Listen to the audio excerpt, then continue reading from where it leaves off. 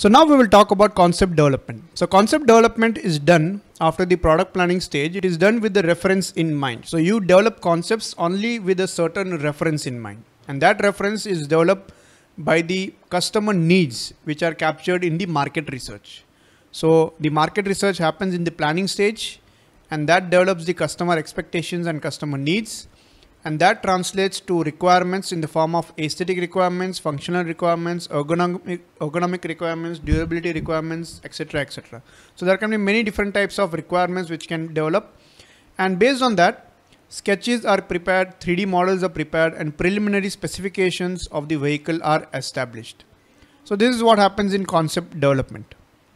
So while developing a concept, important questions have to be answered. Like for example, which category of vehicle will the product fit in? What vehicle will look and feel like? What kind of category or what kind of market segment will it cater to? So all of these are very pertinent questions and aid the concept development.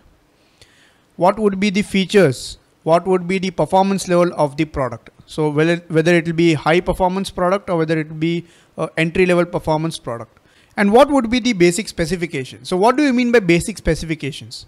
Specifications which define the vehicle in terms of its dimensions, in terms of its major systems like powertrain, what kind of powertrain it will have, what kind of body structure it will have, what kind of suspension systems and wheels it will have. So all of these are very basic specifications which will be laid out during the concept development phase.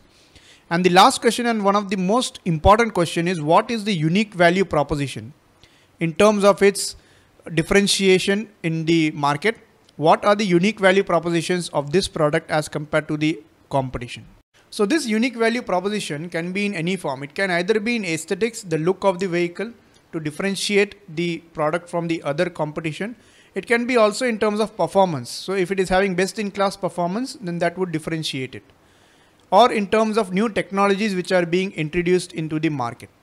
So after developing the aesthetic and functional requirements, the industrial design and the concept engineering design layout are done. So these two are the major activities in the concept development.